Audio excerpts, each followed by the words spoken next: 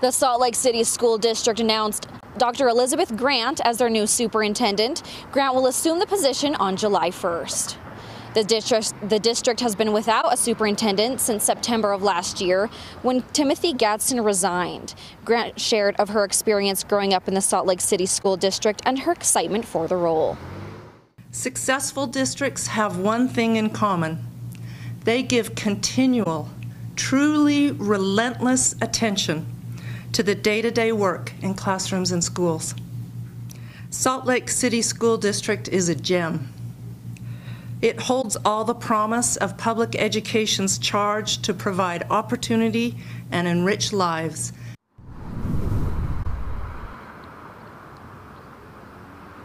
A parent inside the district shares her thoughts on the announcement tonight at 10. Reporting live in Salt Lake City, Elena Castro, ABC4 News. Elena, thank you. Turning now